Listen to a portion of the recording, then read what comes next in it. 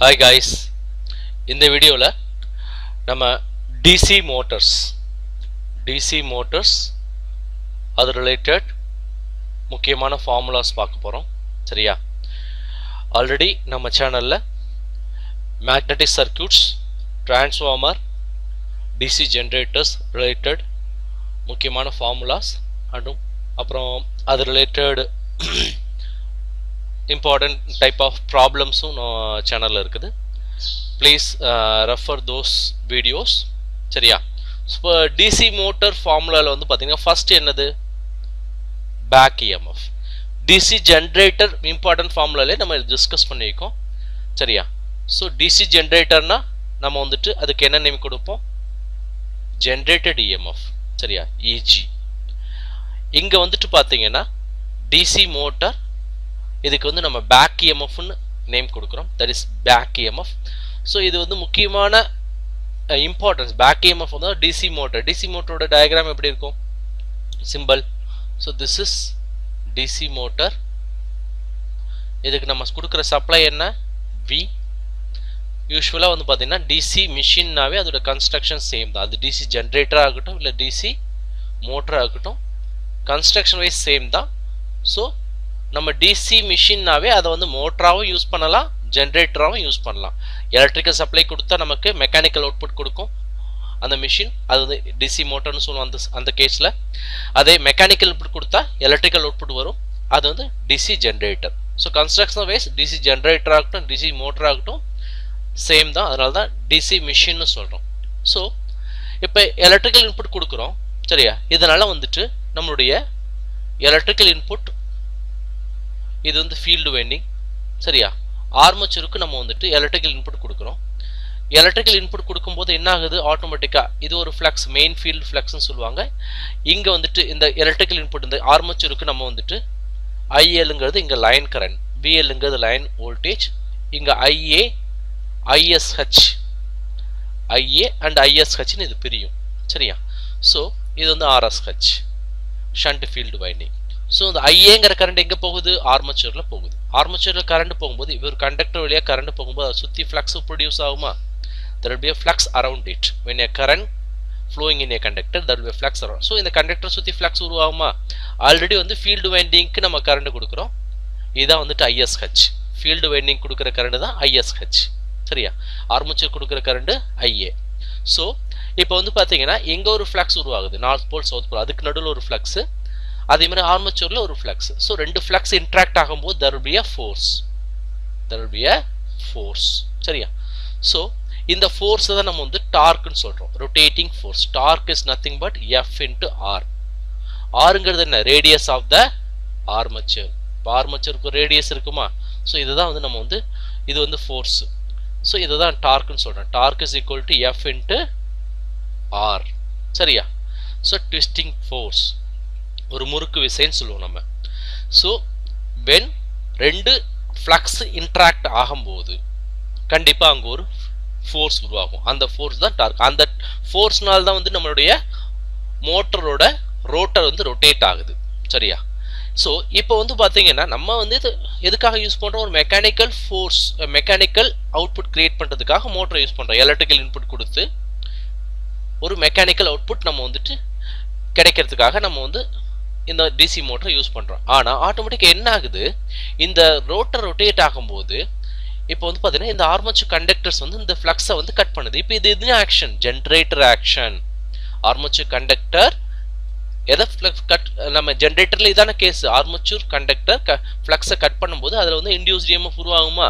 So E is equal to what? N d∅dt. there is a change in flux. அதனால வந்து இந்த கண்டக்டர்ல EMF உருவாகுமா? இப்போ generator action. So மோட்டரா work ஆகும்போது அதுல வந்து ஒரு இன்டியூஸ்ட் EMF உருவாகுது. எங்க உருவாகுது? ஆர்மேச்சர்ல உருவாகுது. அந்த EMF தான் நம்ம வந்து பேக் EMFன்னு சொல்றோம். சரியா? ஸோ மோட்டரா இருந்தாலும் சரி, அந்த மோட்டர்ல இருக்கிற ஆர்மேச்சர் கண்டக்டர்ஸ் அந்த ரொட்டேட் ஆகும்போது மெயின் ஃபீல்ட் ஃப்ளக்ஸை கட் பண்ணும்போது நமக்கு ஜெனரேட்டர்ல உருவான மாதிரியே இங்கேயும் ஒரு EMF உருவாகும். அந்த EMF தான் பாத்தீங்கன்னா பேக் EMFன்னு நம்ம சொல்றோம். சரியா? பேக் EMFன்னு ஏன் சொல்றோம்னா நம்ம கொடுக்குற சப்ளை V, சரியா, அதுக்கு எகெயின்ஸ்டா இந்த இஎம்எஃப் வந்து செயல்படும். சரியா? ஸோ அதனால தான் வந்து பார்த்தீங்கன்னா இங்கே வந்து பார்த்தீங்கன்னா இங்கே வந்து பார்த்தீங்கன்னா இங்கே வந்து சப்ளை வந்து விஆ. இப்போ இங்கே வந்து கேவிஎல் ஈக்குவேஷன் யூஸ் பண்ண இந்த லூப்புக்குள்ள நீ கேவிஎல் யூஸ் பண்ணுறேன்னா we is equal to what? EB plus IA RA. So நமக்கு உள்ள வர current IA is equal to what? V minus EB divided by RA. சரியா? ஸோ நமக்கு இந்த இஎம்எஃப் கொடுக்குற சப்ளைக்கு எகெயின்ஸ்டா இருக்கு. அதனால தான் அந்த பேக் இஎம்எஃப் சொல்றோம். சரியா? ஸோ மற்றபடி ஃபார்முலா வந்து பேக் இஎம்எஃப் இருந்தாலும் சரி, ஜென்ரேட்டட் இஎம்எஃப் இருந்தாலும் ஃபார்முலா வந்து சேம் தான். சரியா? நம்ம அந்த generated EMF DC generated EMF பார்த்த மாரி இந்த number of poles, number of conductors, number of barrel paths இது எல்லாமே கான்ஸ்டன்ட். ஸோ அதனால வந்துட்டு பேக் இஎம்எஃப் நம்ம எப்படி எழுதலாம்? EB is directly proportional to 5 into n. சரியா? ஸோ இது முக்கியமான ஃபார்முலா. சரியா? நெக்ஸ்ட் இப்போ ஸ்பெசிஃபிக்லி ஃபார் மோட்டர் கேஸ்னா டெவலப்டு டார்க்னு சொல்லிட்டு பார்ப்போம். டெவலப்டு டார்க் இன் ஆர்மச்சூர்ல டெவலப் ஆகிற dark. It is not the output dark. நல்லா புரிஞ்சுங்க. இது வந்து பார்த்தீங்கன்னா ஆர்மச்சூர்ல டெவலப் ஆகிற டார்க். இந்த டார்க் அப்படியே அவுட் சைடில் கிடைக்குமா? கிடைக்காது. ஏன்னா ஆர்மச்சூர்ல டெவலப் ஆன டார்க் அதுக்கப்புறம் உள்ள வந்துட்டு ஆர்மச்சூர்ல டெவலப் ஆன பிறகு வெளியே ஷாஃப்ட்டுக்கு போகிறதுக்கு நடுவில் என்ன ஆகும்? நமக்கு வந்துட்டு சம் லாஸஸ் வரும். அதுதான் வந்து ரொட்டேஷனல் லாஸஸ் சொல்லுவாங்க. இல்லை வந்துட்டு ஃப்ரிக்ஷன் அண்ட் விண்டேஜ் லாஸ் சொல்லுவோம். ஸோ இந்த லாஸ்லாம் போக, இந்த விண்டேஜ் லாஸஸ், இந்த ரெண்டு லாஸ், அதாவது இந்த லாஸ் போக மீதி தான் வந்து நமக்கு ஷாஃப்ட் டார்க்னு சொல்லுவோம். ஷாஃப்ட் டார்க் என்ன? Developed dark minus friction and vintage losses. நல்லா புரிஞ்சுங்க. புரியுதா? ஸோ டெவலப்டு டார்க் தான் நம்ம ஈஸியாக வந்துட்டு கண்டுபிடிக்க முடியும். So developed dark is equal to 1 divided by 2 pi p pi z ia divided by a. சரியா? ஸோ இந்த ஃபார்முலா நீங்கள் ஞாபகம் வச்சுங்க. இல்லைன்னா வந்துட்டு இந்த ஃபார்முலா தான் வந்து பார்த்தீங்கன்னா சிம்பிளாக அதை 1 divided by 2 pi போடும்போது 1 divided by 2 pi போடும்போது உங்களுக்கு 0.159 வரும். சரி, இந்த ஃபார்முலா மேலே இருக்கிற நியூமினேட்டர்ல 3 டேர்மும் சரி, இந்த டேர்ம் எல்லாமே ஈக்குவலாக வரும். எதுக்கு? உங்களோட இஎம்எஃப்க்கு. இஎம்எஃப்ல இந்த பி பை இசட் ஏ இங்கே 60 கீழே இருக்கும். அதே மாதிரி மேலே வந்து எண்ணுக்கு பதிலாக இங்கே ஐஏ. அவ்வளோதான். ஸோ ஃபார்முலா ஈஸியாக ஞாபகம் வச்சுக்க சொல்கிறேன். இன்டியூஸ்ட் இஎம்எஃப் இதுக்கு இந்த பேராமீட்டர்ஸ் எல்லாம் சேமாக தான் வரும். அங்கே 60 கீழே இருக்கும், இங்கே அது இருக்காது. மற்றபடி மேலே எண்ணு இருக்கும், அதுக்கு பதிலாக இங்கே ஐஏ இருக்குது. சரியா? ஸோ இந்த ஃபார்முலா ஞாபகம் வச்சுக்கிங்க. எக்ஸாம்பிள் டைரெக்டாக இந்த ஃபார்முலா வச்சு நீங்கள் வந்துட்டு ஆன்சர் கண்டுபிடிக்கிற மாதிரி இருக்கும். எந்த விதமான என்ன சொல்கிறது ட்விஸ்டிங்கும் இருக்காது. டைரெக்டாக வந்துட்டு கேட்பாங்க. டெவலப்டு டார்க் இன் ஆர்மச்சூர்னு கேட்கும்போது நீங்கள் இந்த ஃபார்முலா தெரிஞ்சிருந்துச்சுன்னா இந்த பேராமீட்டர்ஸ் P5 Z இதெல்லாம் சப்ஸ்டிட் பண்ணி நீங்கள் ஈஸியாக கண்டுபிடிச்சிடலாம். சரியா? ஸோ முன்னாடி சொன்ன மாதிரி தான் இந்த PZ 2 pi A இது எல்லாமே கான்ஸ்டன்ட் தானே. Number of poles, number of conductors, அப்புறம் number of barrel path 2 pi எல்லாம் கான்ஸ்டன்ட். ஸோ சிம்பிளா எப்படி எழுதலாம்? Developed dark is directly proportional 5 into IA. So இந்த ஈக்குவேஷன், இந்த ரிலேஷன்ஷிப், அப்புறம் இந்த ரிலேஷன்ஷிப் ரொம்ப முக்கியம் ப்ராப்ளம் சால்வ் பண்ணும்போது. சரியா? ஸோ நமக்கு நல்லா தெரிஞ்சு இருக்க வேண்டிய ஃபார்முலா என்னன்னா, the power developed inside the armature that is equal to developed torque into omega. பொதுவாகவே இது வந்து மெக்கானிக்கல்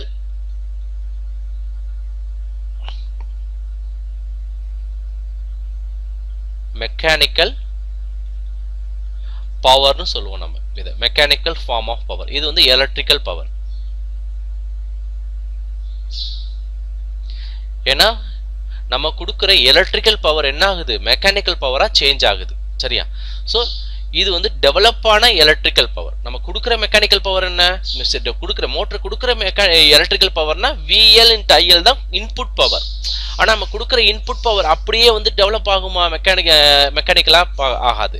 ஏன்னா இதுக்கு நடுவில் என்ன லாஸஸ் வரும்? Iron and copper loss. இந்த ரெண்டு லாஸும் போக தான் மீதி பவர் வந்து இங்கே ஜென்ரேட் ஆகுது. மீதி பவர் வந்துட்டு நமக்கு ஆர்மச்சூரில் மெக்கானிக்கல் பவராக மாறப்போகுது. கொடுக்குற இன்புட் பவர் வந்து பார்த்தீங்கன்னா அயன் அண்ட் காப்பர் லாஸ் போக மீதி வந்துட்டு ஆர்மச்சூருக்குள்ள மெக்கானிக்கல் ஈக்குவலன்ட் பவராக ஜென்ரேட் ஆகுது. அதுக்கப்புறம் இந்த மெக்கானிக்கல் ஈக்குவலன்ட் எலக்ட்ரிக்கல் பவர். இது ஆக்சுவலா மெக்கானிக்கலுக்கான ஈக்குவலன்ட் எலக்ட்ரிக்கல் பவர். ஸோ இந்த ஈக்குவேஷன் எல்லாம் ஞாபகம் வச்சுக்கோங்க. பவர் இஸ் ஈக்குவல் டு இது மெக்கானிக்கல் ஃபார்ம். ஸோ சிம்பிளா நீங்க ஞாபகம் வச்சுக்கீங்கன்னா power D omega equal to EB into IA இப்படி ஞாபகம் வச்சுக்கோங்க. சரியா? That is the thing. So this is P, power developed inside the armature, that is equal to torque into angular speed. ஒமேகாங்கிறது angular speed.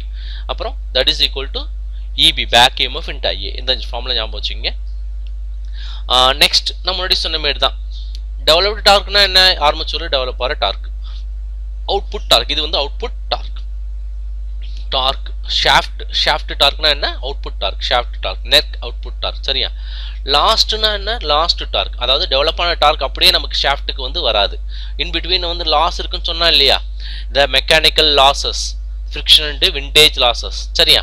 So அந்த loss வந்து எதாவது சொல்லிங்க. Last டார்க்குங்கிறது என்ன? இந்த ஃப்ரிக்ஷன் அண்ட் விண்டேஜ்னால நமக்கு எவ்வளோ லாஸ் நடக்குது. சரியா? அந்த loss. So developed dark minus the friction vintage loss போக மீதி கிடைக்கிறது நமக்கு shaft torque. சரியா? சோ நமக்கு இந்த ஒமேகாவோட வேல்யூ நமக்கு தெரிஞ்சிச்சு. இப்போ வந்து நம்மளுடைய மோட்டார் எந்த ஸ்பீட்ல ரொட்டேட் ஆகுது. ஒமேகாங்கிறது என்ன? நம்ம இது வந்துட்டு பார்த்தீங்கன்னா ஆங்குலர் வெலாசிட்டி, ஆங்குலர் ஸ்பீடு. சரியா? இது வந்து நம்ம நார்மல் ஸ்பீடை வச்சு எழுதுறோம்னா 2π n divided by 60. இது வந்து RPM, n in RPM. சரியா? ஸ்பீட் இன் RPM. ஸோ நமக்கு ஸ்பீடு தெரியுது, நம்ம மோட்டர் எந்த ஸ்பீடில் ரொட்டேட் ஆகுதுன்னு தெரிஞ்சிருச்சுன்னா அதை வச்சு நம்ம அவுட்புட் பவர் இருந்துச்சுன்னா, அவுட்புட் பவர் தெரியும்னா நம்ம அதை வச்சு ஷாஃப்ட் டார்க் கண்டுபிடிச்சிடலாம். அதே மாதிரி நமக்கு ரொட்டேஷனல் லாஸஸ் தெரிஞ்சிருச்சுன்னா அதை வச்சு நம்ம லாஸ்ட் டார்க் கண்டுபிடிச்சிடலாம். சரியா? ஸோ அங்கே சொன்னது தான் ஒமேகாங்கிறது angular speed, that is equal 2π n divided by 60. சரியா? ஸோ நல்லா தெரிஞ்சுங்க. அவுட்புட் பவர் தெரிஞ்சிச்சுன்னா, ஒமேகாவும் தெரிஞ்சிச்சுன்னா நம்ம வந்து ஷாஃப்ட் டார்க் கண்டுபிடிச்சிடலாம். அதே மாதிரி நமக்கு ரொட்டேஷனல் லாசஸ் எவ்வளவுன்னு தெரிஞ்சிச்சுன்னா ஒமேகா சேம் தான். இப்போ வந்து டிஏவும் இதை வச்சு சொல்லலாம். EB IA divided by omega. So இந்த ரெண்டு வேல்யூ நமக்கு தெரிஞ்சிச்சு. ஒமேகா வந்து பார்த்தீங்கன்னா எல்லாத்துக்கும் காமனாக வருது. பார்த்தீங்களா? ஒமேகா வந்துட்டு ஸ்பீடு வந்துட்டு பார்த்தீங்கன்னா இப்போ ஆர்மேச்சர் எப்படி ரொட்டேட் ஆகுதோ அதான் ஷாஃப்ட்டுக்கு போகுது. ஸோ ரொட்டேஷன்ல எந்த சேஞ்சுமே இருக்காது. எங்கே சேஞ்ச் வருது? டிஃப்ரெண்ட் டார்க் நம்ம கண்டுபிடிக்கும் போது எங்கே மாற்றுறோம்? நம்ம நியூமரேட்டர்ல தான் மாற்றுறோம். அது ரொம்ப முக்கியம். டிஃப்ரெண்ட் டார்க்னு வரும்போது ஸ்பீடை மாற்ற மாட்டோம். ஸ்பீடு எல்லா கேஸ்லையும் சேம் தான். சரியா? நம்ம நியூமரேட்டர் பார்ட்டில் தான் வந்து மாற்றுறோம். இது ரொம்ப முக்கியமான அண்டர்ஸ்டாண்டிங். சரியா? So EMF equation and dark equation இதனால் தெரிஞ்சு வச்சுக்கிங்க. சரியா? மோட்டரில் இதை பேஸ் பண்ணி தான் உங்களுக்கு கொஸ்டின்ஸ் கேட்பாங்க. ஸோ இப்போ டைப்ஸ் ஆஃப் மோட்டர், என்ன டைப் ஆஃப் மோட்டர் நம்ம யூஸ் பண்ணுறோம். சரியா? ஏன்னா ப்ராப்ளம் வந்துட்டு இந்த பர்டிகுலர் மோட்டருக்கு நீங்கள் டார்க் கண்டுபிடிங்க, பேக் EMF கண்டுபிடிங்க, இல்லைனா ஸ்பீடை கண்டுபிடிங்க அப்படின்னு தான் கேட்பாங்க. இல்லைனா அவுட்புட் பவரை கண்டுபிடிங்க, இல்லைனா அவுட்புட் எஃபிஷியன்சியை கண்டுபிடிங்க. ஸோ இந்த மோட்டரை நம்ம வந்து என்ன மோட்டர்னு தெரிஞ்சு வச்சுக்கணும். அதோட டயக்ராம் நம்ம ஜென்ரேட்டருக்கு பார்த்தோம். ஜென்ரேட்டருக்கு பார்த்த மாதிரி இப்போ வந்து டிஃப்ரெண்ட் டைப் ஆஃப் மோட்டர்ஸ். சரியா? அதோட டயக்ராம்ஸ். இந்த டயக்ராம் தெரிஞ்சாதான் நீங்கள் வந்துட்டு அந்த ஈக்குவேஷன்ஸ் ஃபார்ம் பண்ண முடியும். அப்போ தான் வந்து டைரக்ட் பர்டிகுலர் ப்ராப்ளத்தில் பேக் EMF கேட்டாங்கன்னா அதெல்லாம் கண்டுபிடிக்க முடியும். சரியா? ஜென்ரலாக வந்து சப்ளை வோல்டேஜ் கேட்க மாட்டாங்க, பேக் EMF தான் கேட்பாங்க. ஏன்னா பேக் EMF வச்சு தான் நம்ம என்ன பண்ணுவோம்? இந்த ரிலேஷன்ஷிப்பில் நம்ம சப்ஸ்டிட் பண்ணுவோம். ஸோ பேக் EMF ரொம்ப முக்கியம். சரியா? அதே மாதிரி நம்ம சொன்னோம்ல, power is equal to TW EB and IA. இங்கேயும் உங்களுக்கு என்ன தேவைப்படுது? பேக் EMF தேவைப்படுது. ஸோ நம்ம எல்லா கேஸ்லையும் நமக்கு பேக் EMF கண்டுபிடிக்கிறது தான் முக்கியமான வேலையாக இருக்கும் மோட்டரில். So EB is equal to what? V minus IARA plus brush drop voltage. So இது இந்த என்னென்ன பேராமீட்டர்ஸ் நம்ம முன்னாடி டிசி ஜென்ரேட்டர்லேயே படிச்சுட்டோம் நம்ம. So VBDங்கிறது brush drop voltage, IARA அது வந்து ஆர்மேச்சர் ட்ராப்பு. சரியா? ஐஏங்கிறது ஆர்மேச்சர் கரண்ட், ISHங்கிறது உங்களுக்கு field current, RSHங்கிறது sentry field resistance, RAங்கிறது armature resistance, VLங்கிறது line voltage, ILங்கிறது line current. நம்ம ஜென்ரேட்டர் கேஸில் VL ஐஎல்னு யூஸ் பண்ணி. இப்போ நான் வந்து ரெண்டுத்துலேயும் நான் ஒரே இது யூஸ் பண்ணுறதுக்கு காரணம் வந்து பார்த்தீங்கன்னா நீங்கள் புரிஞ்சுக்கணும். நொட்டேஷன்ஸ் முக்கியம் இல்லை, அது என்ன அது நொட்டேட் பண்ணுது அதான் ரொம்ப முக்கியம். ஸோ VL ஐஎல்ங்க அங்கே வந்துட்டு ஜென்ரேட்டர் கேஸில் வந்து நான் வந்து லோடுங்கிற பேர் யூஸ் பண்ணேன். Load voltage, load current. சரியா? ஆனால் இங்கே வந்துட்டு இது லைன் வோல்டேஜ் லைன் கரண்ட் சொல்றேன். இங்க வந்து சப்ளை பாயிண்ட் ஆஃப் வியூ, அங்க வந்து லோடுக்கு வந்து நம்ம கொடுக்குற voltage and current. So notation same தான், ஆனா மீனிங் வேற. சரியா? டிசி மோட்டரா இருந்துச்சுன்னா இது வந்து லைன் வோல்டேஜ் லைன் கரண்ட் சொல்லுவோம். அதே டிசி ஜென்ரேட்டரா இருந்துச்சுன்னா load voltage load current. So நீங்க தேவையில்லாம வந்து சம் புக்ஸ்ல வந்து எப்படி சொல்லியிருப்பாங்க, டெர்மினல் வோல்டேஜ், டெர்மினல் கரண்ட் அந்த மாதிரி சொல்லுவாங்க. அந்த மாதிரி டிஃப்ரெண்ட் நோட்டேஷன்ஸ்லாம் போக தேவையில்லை. நம்ம ஒரே நோட்டேஷன் வச்சுக்குவோம். ஆனால் எந்த மிஷினில் நம்ம அதை யூஸ் பண்ணுறோமோ அதை வச்சு நம்ம பேரை மாற்றிக்குவோம். அவ்வளோதான் வேணும். சரியா? That is the thing. So அங்கே சொன்ன மாதிரி தான் இங்கே வந்து பவர் இன்புட் வந்து விஎல் ஐஎல். சரியா? பவர் அவுட்புட் வந்து நம்மளுடைய ஷாஃப்ட் டார்க், அது வந்து ஒமேகா. சொன்னேன் இல்லையா, ஏற்கனவே நம்ம பார்த்தது தான். சரியா? ஸோ மறுபடியும் இது வந்து டிசி ஜென்ரேட்டர் கேஸ் மாதிரியே தான். ISH is equal to VL. VL தான் இங்கே பேரலாக வரும், பேரல் தானே VL. சரியா? ஸோ RSH நமக்கு தெரியும்னா அதுலேருந்து நம்ம இது வழியாக போகிற கரண்ட்டை கண்டுபிடிச்சிடலாம். VL divide by RSH, V by I போட்டால் நமக்கு ISH வேல்யூ கிடச்சிடும். அதே மாதிரி இங்கே வந்து KCL ஈக்குவேஷன் யூஸ் பண்ணியிருக்கோம். ஐஏங்கிறது என்ன, IL minus ISH. IA is equal to IL minus ISH. சரியா? ஸோ இந்த ஈக்குவேஷன்ஸை கேர்ஃபுல்லாக நம்ம KCL அப்ளை பண்ணி, இதுங்க வந்து நம்ம KVL அப்ளை பண்ணியிருக்கோம், இங்கே KVL அப்ளை பண்ணியிருக்கோம், இங்கே வந்துட்டு KCL அப்ளை பண்ணியிருக்கோம். சரியா? ஸோ இந்த லூப் ஈக்குவேஷன் இது KVL, இங்கே வந்து நோடல் KCL. சரியா? இதை நம்ம ப்ராப்பராக அப்ளை பண்ணாலே நமக்கு வந்து பார்த்தீங்கன்னா எதுவுமே நீங்கள் மெமரைஸ் பண்ண தேவையில்லை. KCL KVL ப்ராப்பராக அப்ளை பண்ணலாம். ஸோ டயக்ராம் வரைஞ்சிருங்க, அதில் KCL KVL ப்ராப்பராக அப்ளை பண்ணுங்க.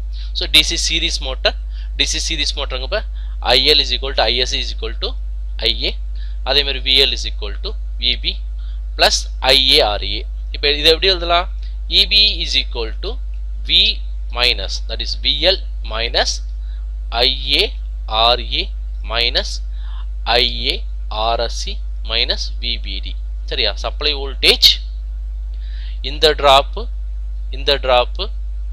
அப்புறம் பிரஷ் டிராப், இது மூணும் போக தான் நமக்கு என்ன கிடைக்கும், EB கிடைக்கும். EB is equal to supply voltage minus armature drop, field winding drop minus brush drop, இதெல்லாம் போக மீதி வந்துட்டு நமக்கு EB-ஆ ஜென்ரேட் ஆகுது. சரியா?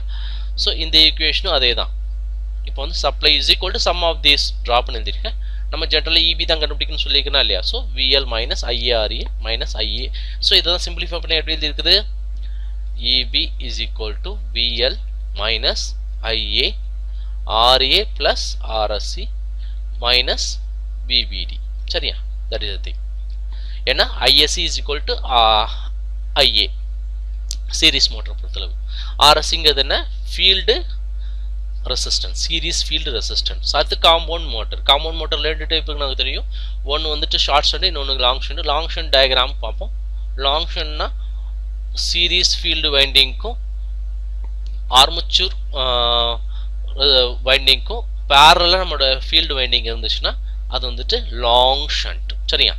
Long shunt. ஸோ இங்கே வந்து பார்த்தீங்கன்னா ஐஎல்ங்கிறது என்ன, ISC plus ISH. So ISC is equal to IA நமக்கு தெரியும், ரெண்டுமே ஒரே கரண்ட் தான். IL is equal to what, IL is equal to IA plus ISH. IA plus ISH or ISC இதே தான், ரெண்டுமே ஒன்று தான். இங்கே ISCன்னு சொல்லியிருக்கோம், இங்கே IAன்னு சொல்லியிருக்கோம், ஏன்னா ரெண்டுமே ஒன்று தானே. சரியா? That is the thing. அடுத்து EB. So VL is equal to what, EB plus இந்த drop IARA drop IARSC drop plus brush drop எல்லாம் சேர்ந்தது தான் உங்களுடைய VL. இது எப்படி எழுதலாம், EB is equal to VL minus IARA plus RSC plus VBD. ஏன்னா ஹோல் ப்ராக்கெட்டுக்குள்ளே கொண்டு வந்துட்டேன். சரி, அதனால இது ப்ளஸ் ஆகிடும். சரி, நெக்ஸ்ட் ஷார்ட் ஷண்ட். அதே மாதிரி முக்கியமாக இங்கே பாருங்க, VL இதே தான் இங்கே இருக்கும். ஸோ நம்ம ISC கண்டுபிடிக்கணும்னா VL டிவைட் பை RSH போட்டால் நமக்கு இந்த வேல்யூ கிடைச்சிடும், ISC வேல்யூ கிடைச்சிடும். ஷார்ட் ஷண்ட்னா வந்து பார்த்தீங்கன்னா இங்கே இந்த ஃபீல்டு வைண்டிங் வந்து ஆர்மேச்சர் வைண்டிங் மட்டுமே பேரலாக இருந்துச்சுன்னா ஷார்ட் ஷண்ட். ஸோ நம்ம டிசி ஜென்ரேட்டரில் பார்த்த மாதிரியே தான் நமக்கு IL is equal to IA plus ISC. ISH சரியா IL is equal to IA plus ISH சரியா ஆனா இங்க வந்து பாத்தீங்கன்னா IL is not equal to ISC plus ISH அதுல பார்த்த மாதிரி இல்ல சரியா ஏன்னா அங்க IA is equal to ISH சரியா சோ இங்க என்ன இங்க வந்துட்டு IL is equal to ISC புரியுதா ஏன்னா ரெண்டுத்துலயும் ஒரே கரண்ட் தானே போகுது சோ இத கேர்ஃபுல்லா நீங்க பாத்துக்கணும் சரியா சோ நெக்ஸ்ட் வந்து பாத்தீங்கன்னா இங்க நம்ம voltage across this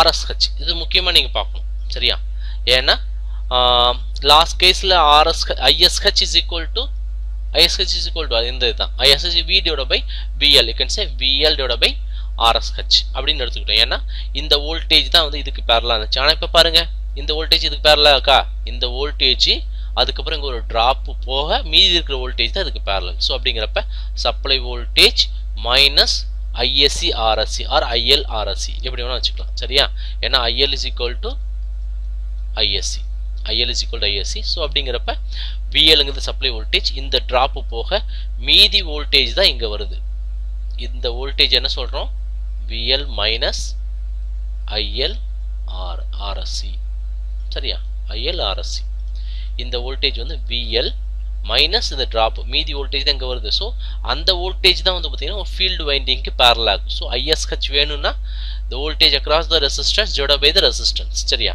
V by R சரியா சோ அப்படிங்கறப்ப இந்த வோல்டேஜ் எவ்வளவு VL minus ISC RSC இல்ல IL RSC ஏன்னா IL is equal to ISC சரியா அப்படிங்கறப்ப இது கேர்ஃபுல்லா நம்ம பார்க்கணும் இது DC ஜெனரேட்டர் ஃபார்முலா சொல்லும்போதே நான் சொல்லிருக்கேன் இந்த ஃபார்முலாஸ் ரொம்ப முக்கியம் சரியா so that's all about DC motor சரியா இந்த ஃபார்முலாஸ்லாம் பேஸ் பண்ணி நம்ம ஒரு 4 ப்ராப்ளம் பார்ப்போம் so coming videosல அத நம்ம பார்ப்போம் ஓகேவா okay thank you very much